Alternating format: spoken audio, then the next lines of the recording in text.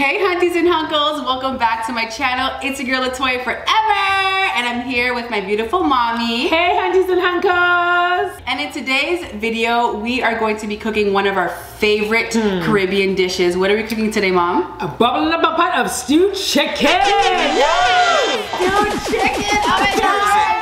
I'm so excited because today's video is in partnership with KitchenAid. Now, you know I have a large family and the cooking process takes up this entire kitchen. I usually leave the cleanup process for my mom. I know, I run out the kitchen every time because it's just a hot mess in here. But in today's video, I'm gonna show you how we were able to cut the cleaning process to just 10 minutes using the KitchenAid Free Flex 3rd Rack dishwasher. Let's jump right into the video because I'm so excited to bubble up the pot with Mama and show you guys our favorite recipes so you can try it at home. Let's jump into the video.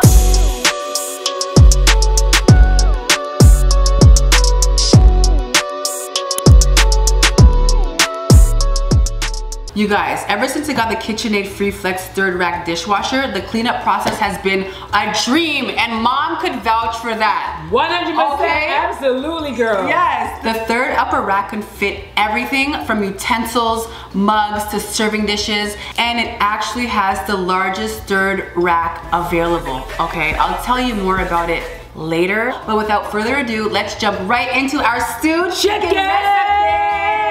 Okay, hunties, so we are, what are we doing? Going to explain the ingredients. Okay, hold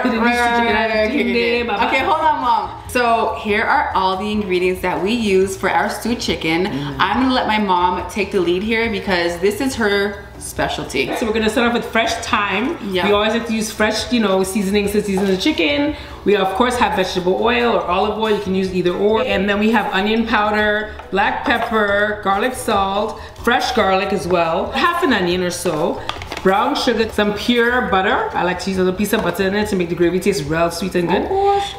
Seasoning salt, vinegar to wash the chicken.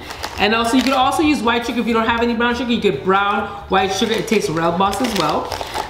Some parsley, ketchup for the gravy, fresh garlic powder, and Himalayan salt. Yeah! Okay, honeys and hunkles, you want to season up your stewed chicken and make it taste real nice. So we're gonna start with black pepper. I don't really measure. I just put accordingly to cover every piece, and then I'm gonna mix it. Onion powder. All right, put some onion powder on there. Woo! Can't wait to taste this boy. Some garlic salt. Here we go. The garlic salt's on there. We call it bathing the top with garlic salt and ching there, babas. And then we put in seasoning salt. And then you know exactly what that is for my stewed chicken, right? Yeah. And I have some parsley. I like to put it there for color and thing and flavor. All right. And then I have the Himalayan salt I put in there. I have to grind it, so just bear with me here. Smells so good. Smells so good already, yeah, so yeah, real nice. And usually we like to marinate it for about an hour. Yes, or longer, if you can. Here we got some garlic powder we're gonna put on top. Garlic powder on top. It looks like a lot, but when you mix it up together, it all blends in evenly, okay? And then I squeeze a little bit of ketchup on there, shake it up a little bit, and 1, 2. That's a nice, beautiful gravy. Some fresh garlic, minced up already. I do like 1 squeeze so.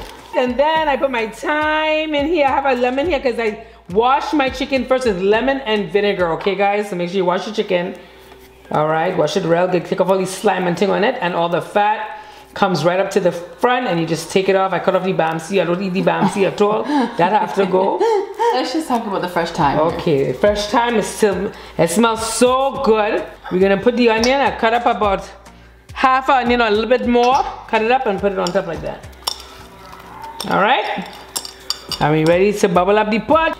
Okay, so now we're gonna take the pot spoon and we're gonna mix it together. Look at that. So you don't have to put your hand in it and get your hand all messy and whatever. All right. And there you have it. Your stewed chicken right there. There you go. Season. Woo! So we're gonna take extra virgin olive oil and we're gonna put 1/3 of a cup in the pot. the Dutch pot. Yes, turn the stove to a medium high. We're about to brown the sugar. Let's make sure my hair doesn't get on fire, y'all. Okay, hunties, now we're gonna take half a cup of brown sugar and we're just gonna spread it into the olive oil, and we are just going to caramelize it and make a nice paste to brown the chicken.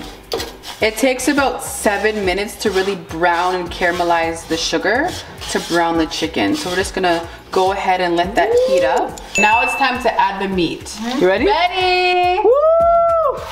Oh, yes, fry that chicken. I recommend you put in the pot with your hand. Use a pot spoon or something and take your time. But mom's ready, so plenty more. Okay, so now I'm just gonna go ahead and coat the chicken with the brown sugar. It's nice and caramelized. We're browning the meat right now. Ooh, ooh, ooh, it smells so good. Wow. Yes, auntie, yes. So right now I'm just gonna go ahead and leave the stewed chicken cooking for about 30 minutes. And I'm also boiling some hot water because I'm gonna add that hot water after 30 minutes into the pot so we can get a nice gravy, because I love gravy on my rice. For those of you that have a very busy week, you know, with going to work, whatever appointment you have to go to, and you want to come home and bubble up a pot of brown stewed chicken, you could also use browning. It's a substitute for brown sugar, so you can actually use browning instead of brown sugar. Yes. But you know, my mom loves using brown sugar, and I feel like it tastes the old Trinidadian way is the best way. The original way is the best way. Okay, guys, so it's been about 30 minutes. I went ahead and turned up the stove just a little bit. It's between medium and high, like just in the middle. And I'm gonna go ahead and add 1 cup of boiling hot water just so I can make sure that we have a lot of gravy. And then I'm gonna go ahead and add some ketchup to make our gravy nice and thick. Right, Mom? Yes. So I'm gonna go ahead and add some ketchup. Yes, yeah, come on. Yes. You know what you're doing to get that. Satisfy that appetite. Go ahead and stir it all. Right, yeah, yes. Woo! I'm the new Caribbean chef around here. So I'm gonna go ahead and stir in the ketchup. Make the gravy nice and thick and flavorful. Okay, so we're gonna add about a teaspoon of butter to the stewed chicken. Here you go, guys. We're just gonna add it in there for nice flavoring in the gravy. So you have the ketchup, we have the other seasonings that we put in here, the garlic powder, the onion powder and all that, black pepper, ketchup, and now we put a little piece of butter in there. Wrap it, getting ready to wrap it. Look how nice that looks. Woo! Look at that gravy. For the rice. You didn't even have to add no potatoes to that. Look at that. Next, we are gonna make a side salad using the KitchenAid stand mixer with the spiralizer attachment, which I love because it adds a creative touch to all of my dishes.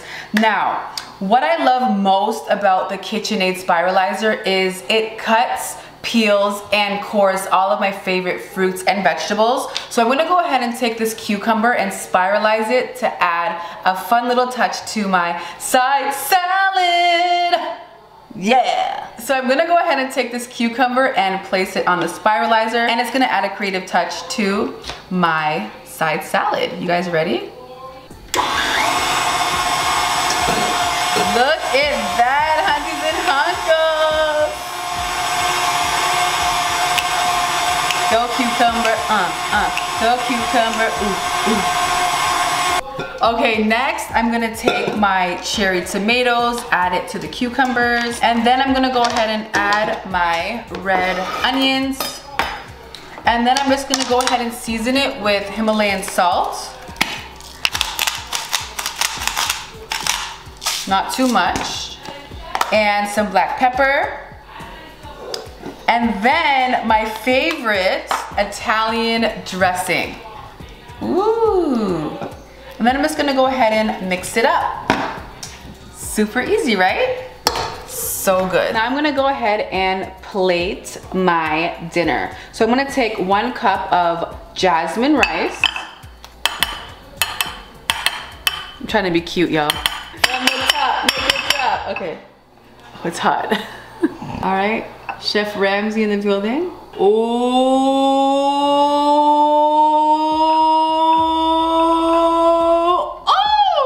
Yes.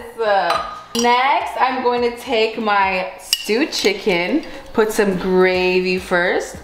Yes, look at that gravy. Ooh, look at that onion. This is gonna be so good, hunties. And I'm gonna put some chicken on the top. Okay, some more chicken. Yeah. Oh! It's a waterfall stewed chicken, y'all. Then I'm going to take my cucumber and tomato salad. There we go, y'all. My dinner, okay? Stewed chicken, white jasmine rice, and my side salad. Okay, hunties, it is cleanup time, and I'm gonna show you how I'm able to clean up in just 10 minutes. Before I got my hands on this dishwasher, I ran into so many issues, okay? My dishes not coming out clean, having to run the dishwasher multiple times because my dishes weren't dry, and the biggest issue, space. I never had enough space for my dishes. So I decided to take it to Instagram to see if my hunties and hunkles ran into the same issues, and here were the results.